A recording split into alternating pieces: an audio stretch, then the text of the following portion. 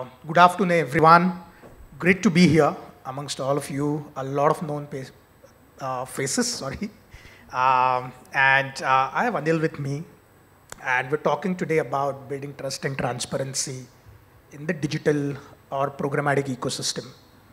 Uh, so, so we remember the days, right, when programmatic started, and it's now, as Naval mentioned, about 50% of the digital spends, or even more than that, and it's going to grow, right?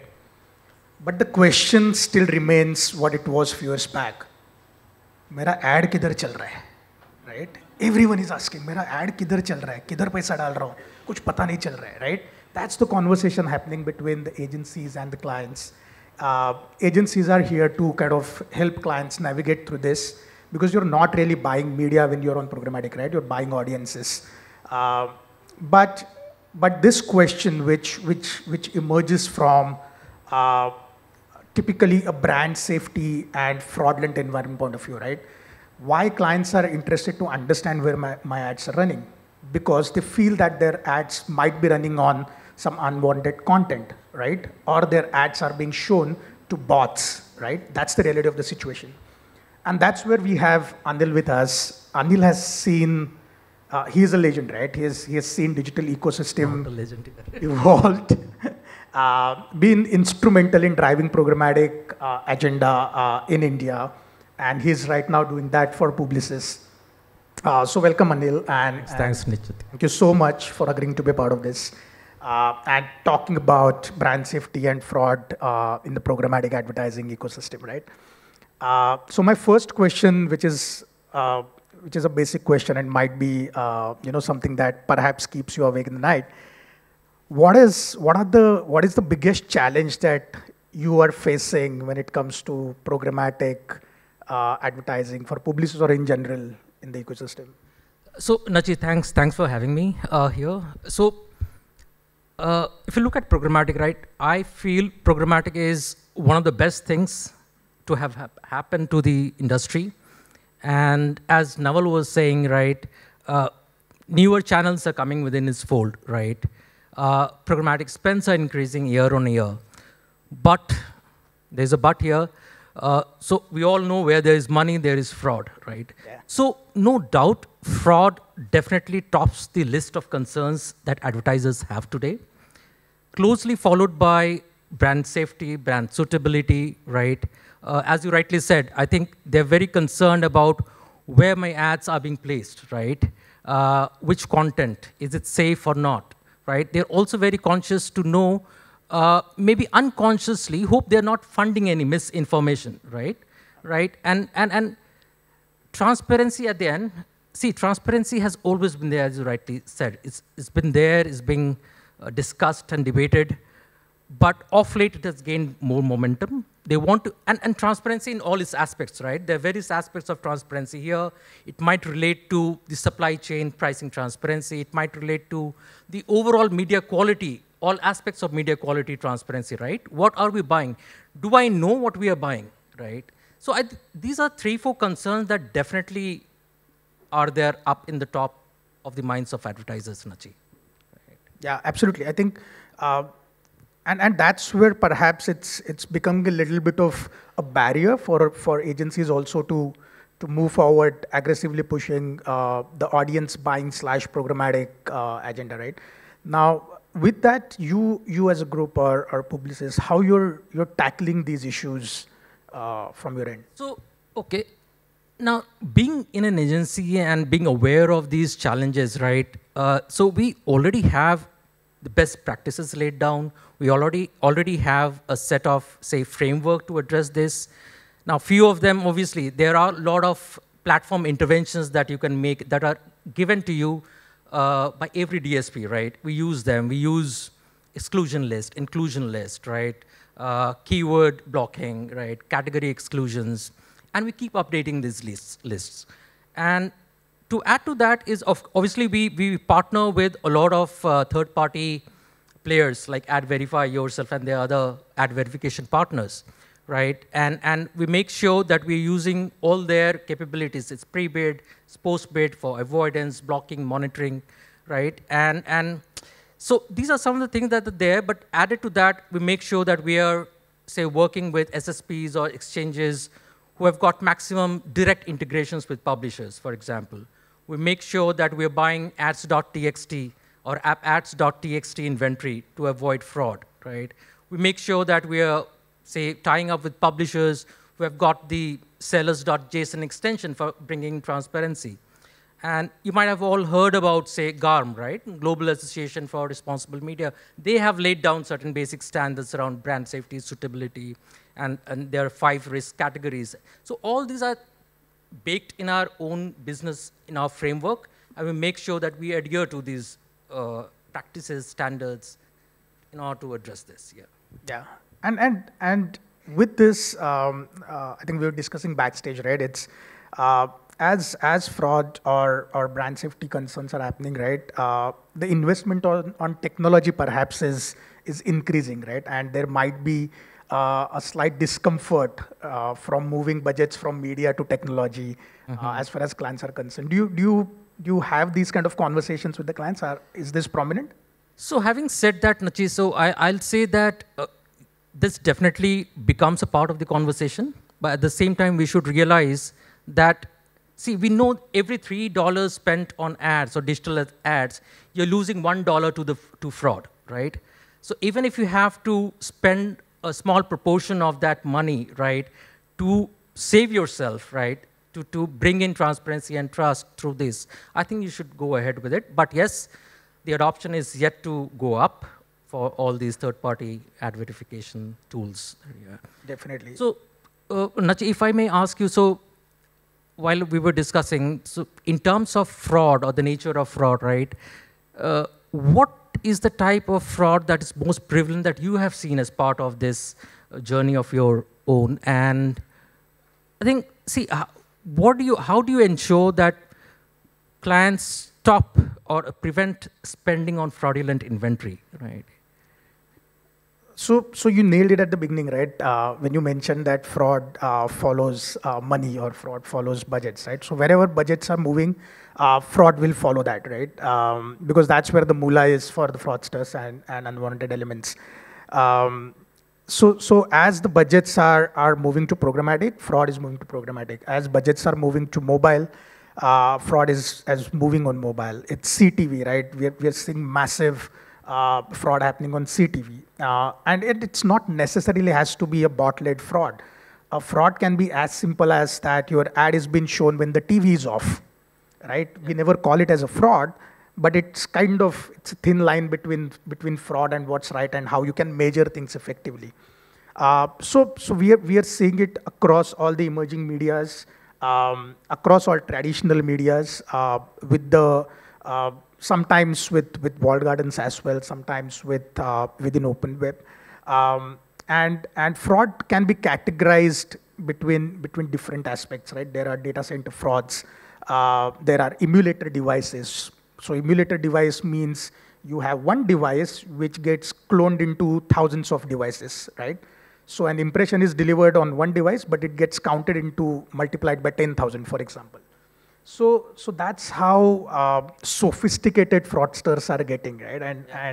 And we are seeing it happening day in, day out. In fact, we at DV perhaps are identifying more than 2 million devices on a daily basis, fraudulent devices. So right. It's at that scale. So while I mentioned one of the practices that we follow, generally all of us follow, is keyword blocking, right? Now, keyword blocking has been there in the past. We do that. But at the same time, we realize that it also impacts scale, right, at times for certain advertisers, for certain categories, right? So how do you ensure that clients have protection as well as, safety protection, as well as scale and reach on the other hand, right? Yeah. So keyword blocking as a methodology perhaps is the most traditional and the oldest one, right? But the world has changed. It's no longer one keyword that defines the nature of the content, right? That keyword can have different meanings. So for example, if it's a salsa, you put tomato before it, it becomes a sauce. You put dance next to it, it becomes a dance form, right? or a keyword called apple can be a fruit, can be a chemist next to you, or can be a nutrient element, right? So it can be anything. New York City, that's also. Or New York City, right? So you need a technology who can really understand the meaning behind that keyword, right? And then with the help of AMI, ML, AI, natural language processing technologies, right? You need to understand the meaning of the content where you want to be present on, and the content that you want to block, not the keyword, right? So you need to evolve and move beyond keywords to really understand the kind of content that you want to be present on and want to block. Take an example of COVID, right? In last couple of years, if an advertiser decided to block COVID as a keyword, they would have lost out on, say, 90% of news, right? Yeah. But COVID has multiple connotations to it. COVID can be a negative story, but a work-life balance, the greener planet now, the hobbies that everybody has pursued in last couple of years, there are multiple positive aspects to COVID as well, right? And as an advertiser, there is no harm to be present on that. So rather than blocking COVID as a keyword, you better block the negative aspects of COVID and keep the positive aspects open, right?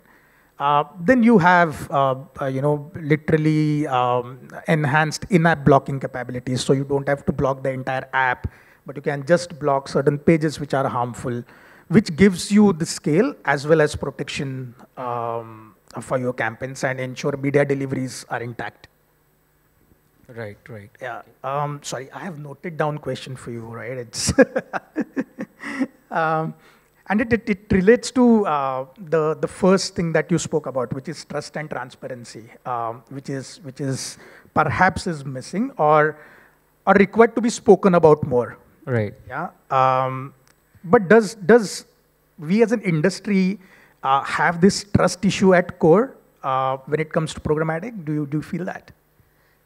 See, I would not say that there is a trust issue in programmatic per se, but see, programmatic has become much better, bolder, smarter over the years, right?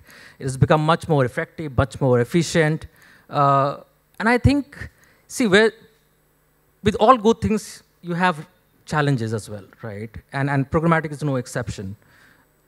What as an industry we can do or we should do is we should be cognizant of these challenges, right? And we should do what is required to address them, right? And it's like you've got a body, right? God has given you a body. I might sound like a Swami here, but see, and there are things that you should not do, you should not eat or should eat. But at the end of the day, if there's an illness cropping up in your body, we don't blame God's creation, right? So there is a certain sense or some of the standards, some of the practices that you should take up to address this and not quote that there is a lack of trust in programmatic, right? I think that's not the way to go. Got it. I think it's more to do about ensuring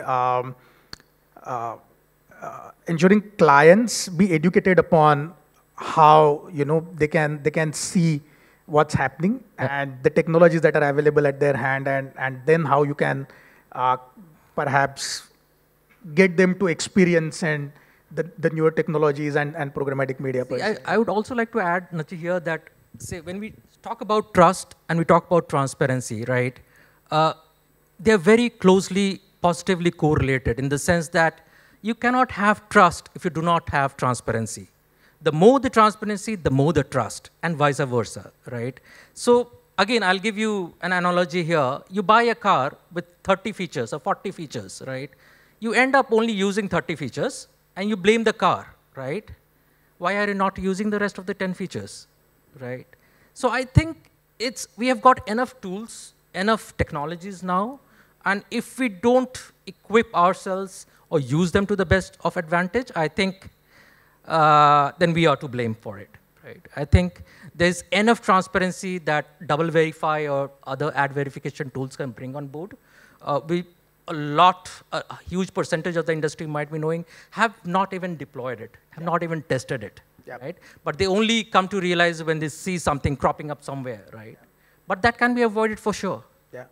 So I missed talking about it, right? So typically, when we go and talk to clients and we speak about the pre-bid technologies, it's surprising that a lot of clients and agencies are not aware what pre-bid means, right? So when you asked how you prevent fraud and how you give protection on keyword blocking, etc. So literally pre-bid technology means that your ads are delivered after scrutinizing the content and fraudulent impressions, right? So your ads will not be delivered if it's a non-brand safe environment.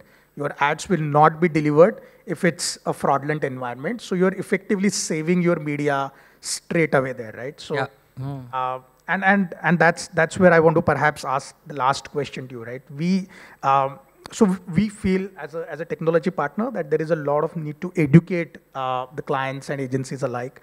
But how we collectively, address this issue of, may not be an issue, but a concern about less traction on programmatic or handling trust and transparency in programmatic. See, I would again take a leaf out of what Naval said, right?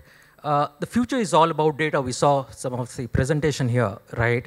Cookieless and programmatic is a data enabler, right? The role of programmatic is only going to go up, right? And it's education, Achi. I think we'll have to take this to the clients, the advertisers, and make them realize that you need to set your house in order, right? You might be in a state of bliss, not knowing what is happening, right? But better know it, equip yourself, deploy those tools, and go ahead very strongly and boldly, right, into the cookieless future with all these instruments and tools in place. That's the only way out. Thank you. That's I think is a great way to summarize this. I think try the technologies, experiment, experience, and then move ahead is all that programmatic requires. Definitely. And just to add one thing, it's not only programmatic. The fraud is there in the digital industry, not just programmatic, but naam ho gaya, right? But you need to deploy these tools across all the mediums, right? All the channels, all the digital channels, not just programmatic. Yeah. Thank you. Thanks. Awesome. Thank you, Anil, once again. And thank you, everyone, for listening to us.